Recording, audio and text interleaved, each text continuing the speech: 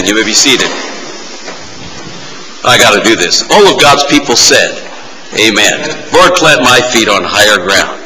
Let me stand by faith. What a marvelous thought. All right, let's take our Bibles and turn to that passage we read just a few moments ago in Exodus chapter 6. We're moving toward the end. I think probably some are very happy about that, of the covenant in the land. We have some very important practical application to make today in relation to Christian marriage. You say, how in the world does the covenant of the land relate to Christian marriage? Well, you'll see in a moment.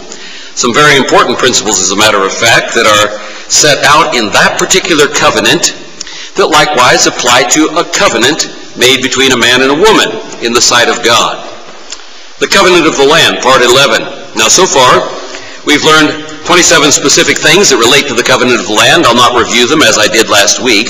But last week we began our study on one of the three reasons that God cast the people out of the land, even though he promised to bring them back. The specific sins for which he cast them out were threefold: stubbornness, being stiff-necked, and for the rebellion against God and his word. We looked very specifically at rebellion, the point of internal stubbornness where it breaks through the surface, and the activity that comes out of that seeks to throw authority out of its place. It's the challenge to power. Rebellion doesn't limit itself to the individual. Rebellion always seeks followers. And we saw that there are practical consequences for rebellion. God still offers mercy even for the rebellious. God's design is to break the intergenerational cycle of rebellion. Rebellious leaders produce a rebellious people.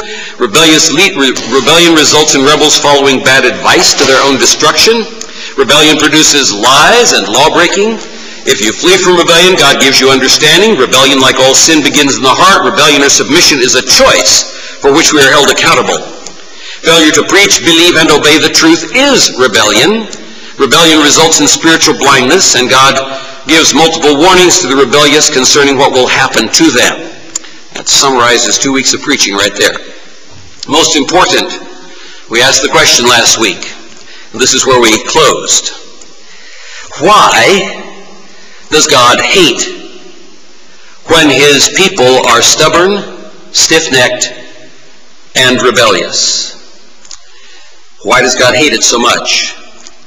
God gave the answer to that question to Saul when Saul failed to kill all the Amalekites and save the best of their cattle and sheep. Saul was a hypocrite. He pretended that he had fulfilled what God had commanded, but he had not. Saul was what I like to call a 99%er. Saul always did the will of God, almost. Saul obeyed God 100%, except. Folks, you see what happened to Saul. God expects us to be obedient to his word, to that which he has made clear in our lives. And Samuel said to Saul, for rebellion is as the sin of witchcraft, and stubbornness is as iniquity and idolatry. Because thou hast rejected the word of the Lord, he hath also rejected thee from being king. Serious consequences, because God looks at rebellion the same way he looks at witchcraft. God looks at stubbornness the same way he looks at moral impurity, that's iniquity, and idolatry. How does God look at witchcraft? I think you know the answer. How does God look at moral impurity? I think you know the answer. How does God look at idolatry? I think you know the answer. God says rebellion and stubbornness are like those sins.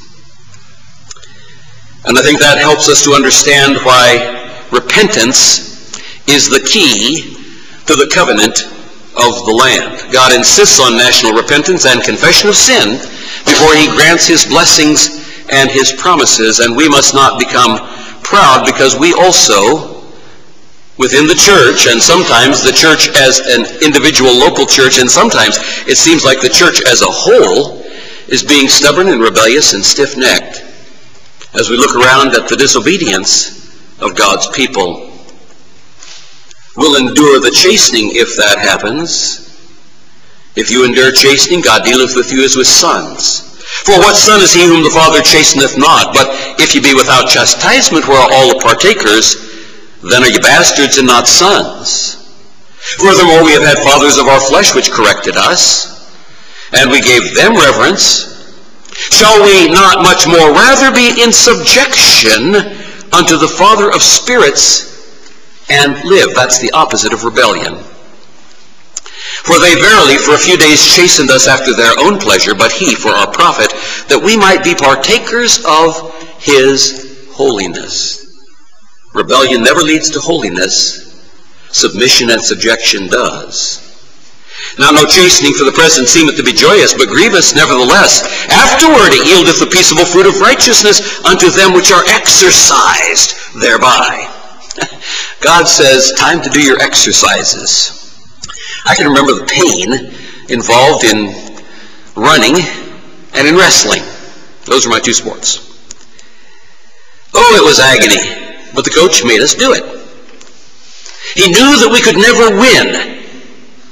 We would never be victors unless we went through the suffering. No chastening for the present seemeth to be joyous, but grievous. Nevertheless, afterward it yieldeth the peaceable fruit of righteousness unto them which are exercised thereby. And then he gives you the athletic illustration. Wherefore lift up the hands that hang down, and the feeble knees, and make straight paths for your feet, lest that which is lame be turned out of the way, but let it rather be healed. Let it be healed. And that's what God said to Israel. Come, let us return unto the Lord, for he hath torn, and he will heal us. He hath smitten, and he will bind us up. And that brings us to our 5 lessons for today. Lesson number 1. How God deals with Israel as an elect group of people gives visible illustration of how God deals with us as elect individuals. God gave them to us as an example so that we will learn how he will deal with us individually. He deals with us that way because he loves us, because he wants us to be in fellowship with him. Romans 11, beginning in verse 28, as concerning the gospel, they, that is Israel, are enemies for your sakes. But as touching the election, they are beloved for the Father's sakes. For the gifts and calling of God are without repentance. Now you should be thankful for that. We apply that to us and to our salvation. But he's talking in the context of God's call to Israel as a nation. The gifts and calling of God are without repentance. He still is going to keep his promises to them. If he does not keep his promises to them, how can you expect him to keep his promises to you? That would be wishful thinking. The gifts and calling of God are without repentance. For as ye in times past have not believed God, yet have now obtained mercy through their unbelief, even so have these also now not believed, that through your mercy they also may obtain mercy. For God hath concluded them all in unbelief, that he might have mercy upon all. Lesson number 2. And notice this very well. Lesson number 2. God is the one who sovereignly, and that's very important, God is the one who sovereignly works repentance in the heart of man in his time. God is the one who sovereignly works repentance in the heart of man in his time.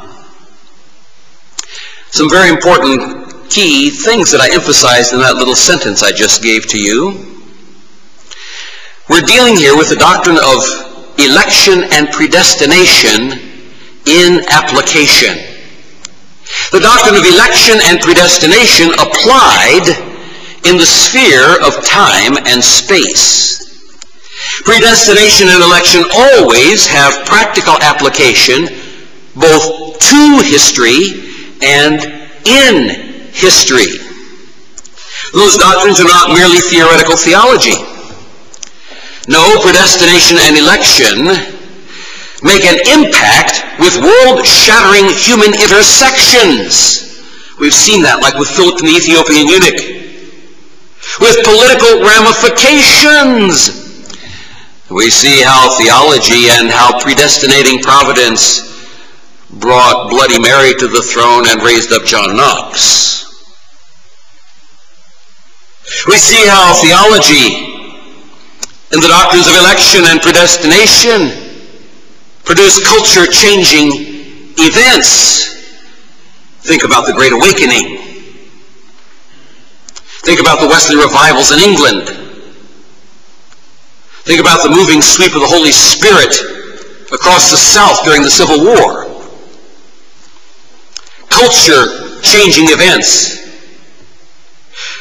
Election and predestination guarantee the sweeping movements of the Holy Spirit that change the course of history. And God is the one who sovereignly works repentance in the heart of man in his time.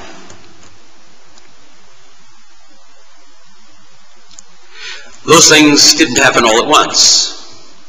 They didn't happen by accident. Within the sphere of God laying out history and doing it in such a way that it would ultimately bring him the greatest amount of glory, God moved at specific times in specific locations among specific people, and we see he's doing that here in the book of Exodus. 400 years they have been in Egypt. God saw them getting softer and softer and softer, and more amalgamated into their culture, and more involved in the compromise with the gods of Egypt. And God gave them a little pressure to see if that would turn their hearts. And Pharaoh arose who knew not Joseph. Was God late in providing for his people? Was God's purposes concerning election and predestination and promises, was it behind schedule? Or did God at a precise moment in history raise up a man by the name of Moses? Exactly opposite of the Pharaoh who brought God's people into bondage. Was it by accident or was it by divine appointment that God caused their paths to intersect? Was there a clash and a change in culture? Was there a change in political history in Egypt? When we're dealing with election and predestination and dealing with the issue of repentance, and God used that time in the cauldron of the turmoil of Egypt to deliver a people unto himself. Dear people, it's given to us for a lesson. We are a Christian group of people who have become softer and more complacent and more involved in compromise with the world. We are a people who have begun to be blind to spiritual things, a people who no longer stands up and is counted for what is right and righteous. What happens over a period, in our case, of a little over 200 years, in the case of Israel, 400 years, what happens when God's people no longer represent him, no longer make an impact on their world, no longer have an intersection with their culture that challenges the culture to Christ? You see what happened in Egypt. God did deliver them because he had made promises to them. But they went through some suffering first. There were a lot of mothers who lost their babies, thrown to the crocodiles in the Nile. There were a lot of men who died under slave labor, building the monuments of Egypt. There were a lot of men whose bodies were bruised and broken and bleeding before God stepped in and said, "Now will I show you what I will do unto Pharaoh."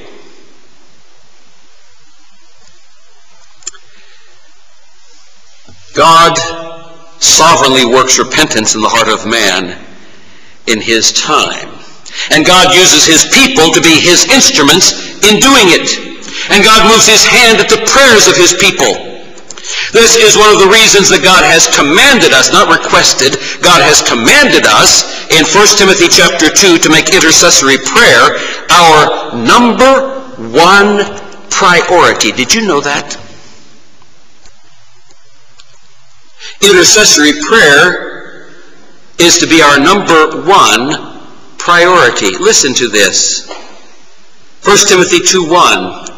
I exhort therefore that, what are the next three words?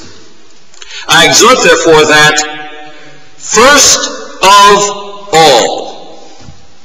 Does that sound like a priority? I exhort therefore that first of all, supplications, prayers, intercessions, and giving of thanks be made for all men, for kings and for all that are in authority, that we might lead quiet and peaceable life in all godliness and honesty. For this is good and acceptable in the sight of God our Savior. You know, there are several things in Scripture that we are told are acceptable to God. I beseech you, therefore, brethren, by the mercies of God, that ye present your bodies a living sacrifice, holy, acceptable unto God, which is your reasonable service. And be not conformed to this world, but be ye transformed by the renewing of your mind, that ye may prove, that's open manifestation, that ye may prove what is that good and acceptable and perfect will of God. God has not called us to put our light under a bushel. God has called us to be like the city set on the hill, known and seen of all men, unashamed and unafraid, because we bear the light of Christ. For this is good and acceptable in the sight of God our Savior, who will have all men to be saved and to come unto the knowledge of the truth. Now let me tie it in with marriage, as I said I would a moment ago. This is why it is so important for husbands and wives to be in spiritual harmony, and why they must pray together, not only for themselves and for their children, but pray that they might be instruments that God uses to make His sovereign impact on the world. Remember what I said a moment ago? God uses people. He didn't have to. He could have done everything with angels and just sort of munchkined us around here like, pawns on the board. Having the angels move this group over here, and having the angels take this guy and put him over here. Having the angels kill this guy here. He didn't do that. He could have done it with his own hand. He didn't do that. God, in His wisdom and in His sovereignty, uses people. If you are one of His, that means He has a job for you to do. God wants to take you and use you for His glory. Do you know what God has called you to do? Have you spent any time in prayer and in the study of His Word to know exactly how He would have you to be used, where He has placed you now? Don't think pie in the sky, 10 years from now, sweet by and by kind of stuff. Think, I'm here now. What does God want me to do now? How am I going to be His witness now? Where I am, what I am, doing what I'm doing, growing in the Word of God. How can He use me? Not tomorrow. I may not be here tomorrow. How can He use me today? Do you make the conscious, volitional choice to say, this day belongs to Jesus Christ. I will serve Him. By the grace of God and the power of the Holy Spirit, in obedience to His Word, walking by faith, I will serve Him. Oh, dear ones, the joy that comes from making that commitment and sticking to it, regardless of whatever opposition you face, it's worth eternal rewards.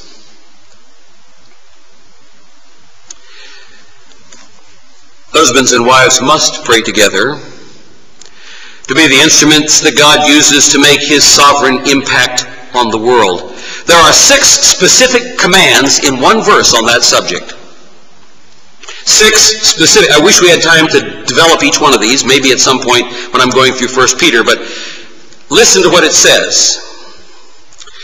This is about prayer between husbands and wives and the relationship that they must have with one another so that their prayers will be effective. Listen to it. 1 Peter 3:7. Likewise, ye husbands, number 1, dwell with them. Sit down, hold tight, don't be rattled out, don't walk off in a huff, don't be mad because the wife will make you mad, and every husband knows that, and every wife knows that the husband makes her mad too. Dwell with them. 2, according to knowledge. I wish we had time to develop that one. Husbands, you've got to know your wife. Really know her. Study her. Understand how God made her, because you're the man that God brought into her life to fulfill her needs and to make her the way that Christ is making the church.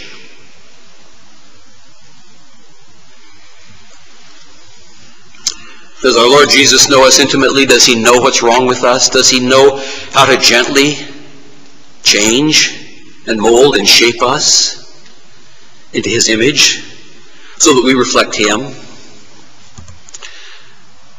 The godly husband is working in the life of his wife because he knows her well, to help her become like Christ. Number 3, giving honor unto the wife.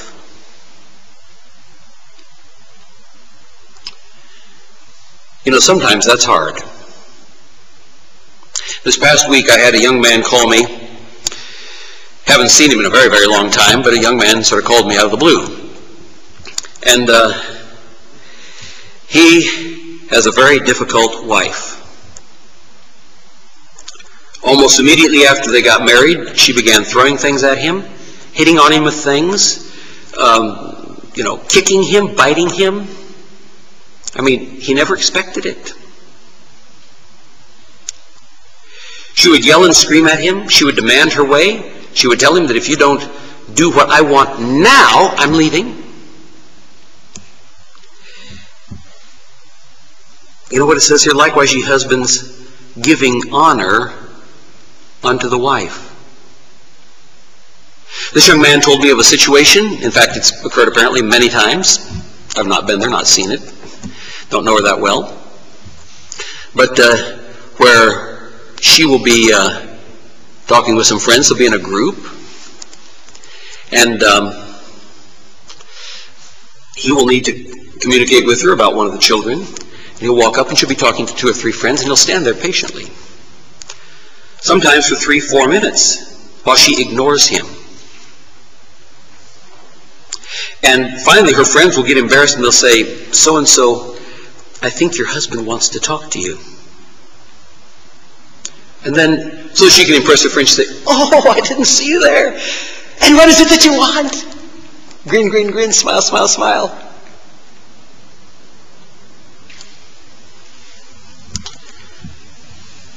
He was in distress. This has gone on for years and years and years. But he honors his wife. He never says anything bad about her to any of their friends, to anyone else. Finally, in desperation, he came to me for pastoral counsel.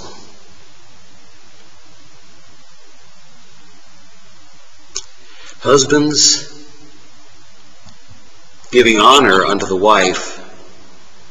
Number 4, as unto the weaker vessel. It doesn't seem like that in some cases, does it? As unto the weaker vessel. God made the husband to be, as the old song said, a tower of strength. The husband is to be there for her all the time. every time. Her place of refuge, just like Christ is our place of refuge. In her time of need, in her time of distress. She's the weaker vessel. You might have a cast iron spittoon. You might have a Ming vase. Which of those is the weaker vessel? Now the cast iron spittoon is very, very utilitarian. And you can beat it up and kick it around and, doesn't hurt it at all. But you can't do that with a Ming vase. She's the weaker vessel. You protect her. You care for her. You treasure her. You put her in the place of honor.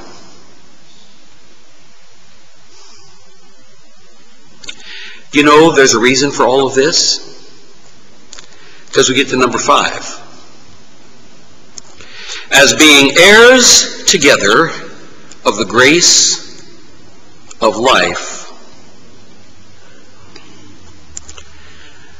the husband and wife have been made co-heirs of the grace of life. We think of that primarily in terms of children, and certainly that does apply.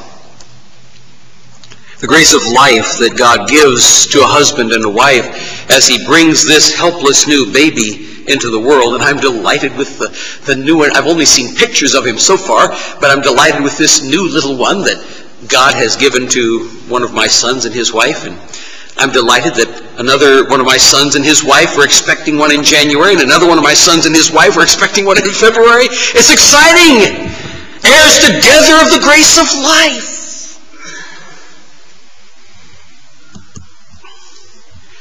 But it goes farther than that, because for a Christian husband and a Christian wife, they are heirs together of the grace of eternal life. And they are to be manifesting in their marriage relationship what this eternal life is like. Our life with Christ, our relationship with our heavenly bridegroom. Or he, as represented by the husband, shows the grace and the kindness and the patience and the long-suffering, the compassion, the strength, the protection that is necessary for the weaker vessel, his bride, the church. And where the church responds in loving submission to the heavenly bridegroom and seeks to bring him joy and rejoicing because she loves him. Dear people, that's a beautiful picture, and here's the reason, number 6. That your prayers be not hindered. It's taken as a given that the husband and the wife will pray together, because God has made them a visible unit on earth to teach his truth. And God has given a very special and very powerful union in prayer between a husband and a wife. Perhaps part of the reason that the church has lost her impact today, perhaps part of the reason that we no longer have the moving of the Holy Spirit of God in our land, is because Christian husbands and Christian wives have forgotten that they must be in that relationship with Christ, but with their spouse as they communicate with Christ. That your prayers be not hindered.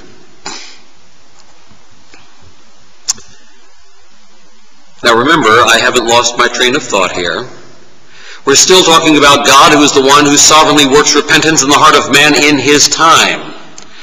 But God uses people as his instruments, and God moves his hand in answer to the prayers of his people.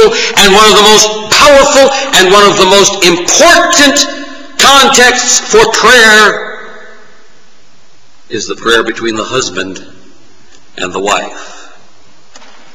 It's in that context, in 1 Peter 3 and verse 7, which we just read, the context of the responsibility of the wives to be in submission and obedience to their own husbands, and the husbands to reflect the love of Christ to their wives. Likewise, ye wives, be in subjection to your own husbands, that if any obey not the word, hey, that means that you've got some non-Christian husbands. Isn't that interesting? That's in this context. That if any obey not the word, they may also without the word be won by the conversation of the wives. That's the manner of life. That's what that word conversation, not by the babbling and jabbering of the wife where she harasses them all day long. That's not what it's talking about. While they behold your chaste conversation, that is your manner of life, coupled with fear. God expects wives to be morally pure. He expects that of husbands too. The modest, morally pure, godly wife, whose adorning, let it not be the outward adorning of plaiting the hair and wearing of gold or of putting on of apparel. That's not what makes you beautiful, ladies and girls. Now, he's not saying you can't wear gold or jewels or fix your hair, because if that were the case, he'd be telling you couldn't wear clothes either. That is obviously not the point of this passage. But that should not be the point of your beauty. He tells you what should be the point of the beauty. Verse 4. But let it be the hidden man of the heart, in that which is not corruptible, even the ornament of a meek and quiet spirit, which is in the sight of God of great price. The most beautiful ornament is not the gold necklace, is not the diamond earrings. The beautiful ornament, the most beautiful in the sight of God, is the ornament of a meek and quiet spirit, which is in the sight of God of great price. For after this manner in the old time, the holy women also, who trusted in God, adorned themselves, being in subjection unto their own husbands, even as Sarah obeyed Abraham, calling him Lord, whose daughters ye are, as long as ye do well, and are not afraid with any amazement. That's the word for panic. Husbands, we must deal gently with wives when they tend to panic. You're the rock, you're the cornerstone, you're the strength around which they bounce off, all different directions. I know when Judy and I were married, we had what we called rule number 1. I learned this early on in marriage because there was always the fear, the panic, wanting to bounce this way or that way. And so we developed rule number 1. And whenever Judy would begin to get tense about something, I'd say rule number 1. I didn't have to say anything else. Rule number 1. Rule number 1 was don't panic. Don't panic. And things would settle down.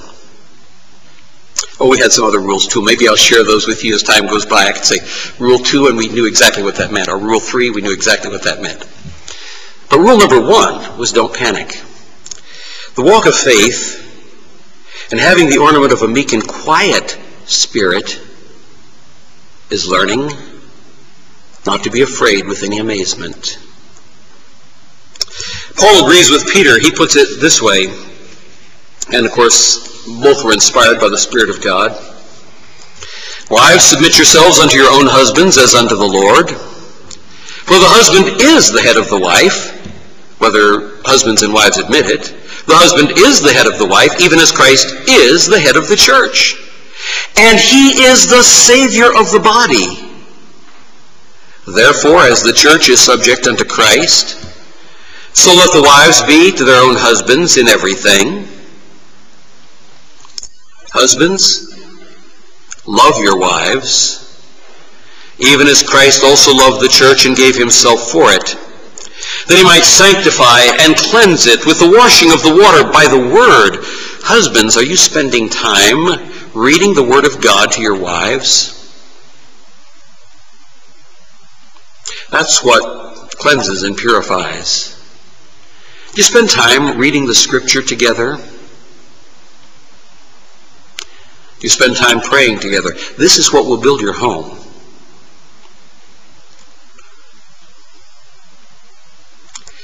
That he might present it to himself a glorious church, not having spot or wrinkle or any such thing, but that it should be holy and without blemish.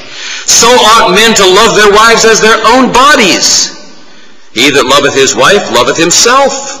For no man ever yet hated his own flesh, but nourisheth it and cherisheth it, even as the Lord the church.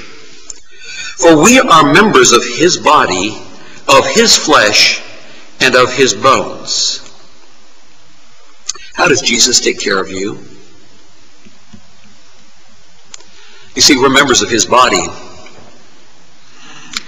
For this cause shall a man leave his father and mother, and shall be joined unto his wife, and they two shall be one flesh.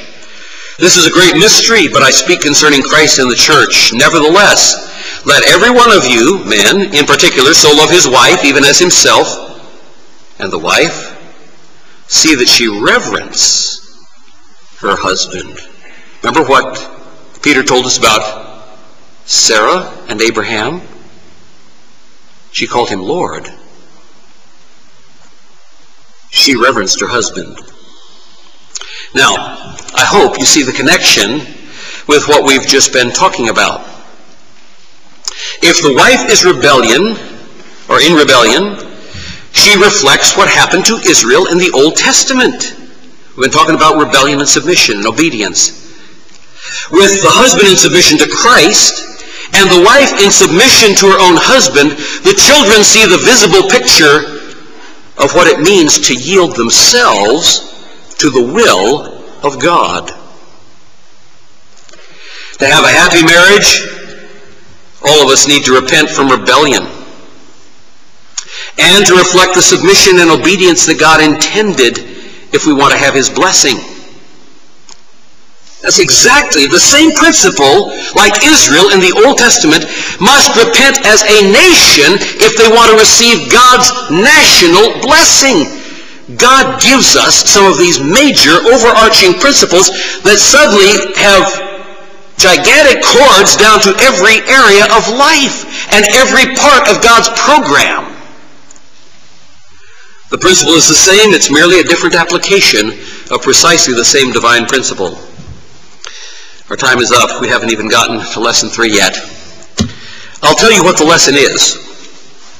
Lesson number 3 is repentance is not a normal human response when we're confronted with our sin.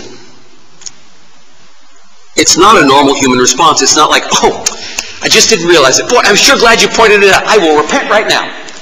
That is not the normal human response when we're confronted with our sins. Repentance is not even a normal human response when we are suffering because of sin. We usually don't want to make the connection between our suffering and our sin. In any case, we want to blame someone else. And I have some great illustrations of that. Lord willing, we'll try to finish it next week. Our gracious Heavenly Father, once again, we thank you for your word and for its practical application. We learn principles from what happened to Israel in the Old Testament and see how you take those same principles and bring it down to where we live today. Not 1400 BC, but now more than 2,000 years after the coming of our Lord Jesus Christ. You're still the same God. You still function in the same way. You still have the same divine principles for us. You still have the same lessons to teach us. You give us physical illustrations through national Israel. And now you apply them to us individually. Help us to understand what our relationship should be with you. how it should apply to the way we walk day by day, how we have our marriages, how we react in our job situations, how we act perhaps in our school situations. Whatever area of life, in our interactions with other people, we are to be washed and cleansed with the water of your word so that we might reflect Jesus Christ to all those around us.